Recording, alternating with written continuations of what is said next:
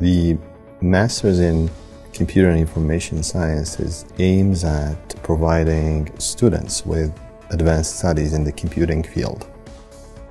I worked full-time all the time when I was taking courses and doing my master's program here.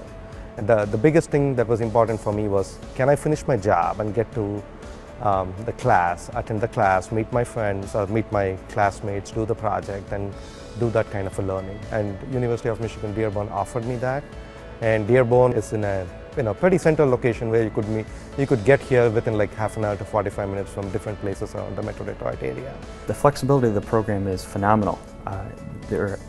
Almost every course is offered in after work hours, so you can attend even if you're working full-time.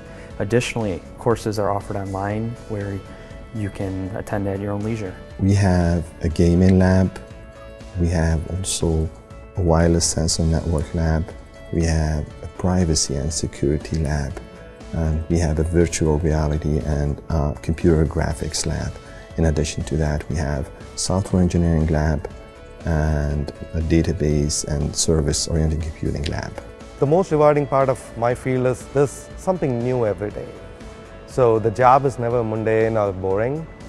Every day, every new project that comes in has a new set of learning that I have to do, a new set of challenges that I had to face that basically keeps me driven all the time. I feel like getting up in the morning and going to work. That's a good thing to have. I feel some of the resources that I've used that have been beneficial, for instance, have been the engineering labs, such as Unix workstations, and able to complete my projects on campus via the engineering workstations. Most, if not all, of our students are able to find internships. I'm talking about full-time students. They're able to find internships in industry while in our program, and almost all of our students are able to secure positions in industry even before graduating from our program.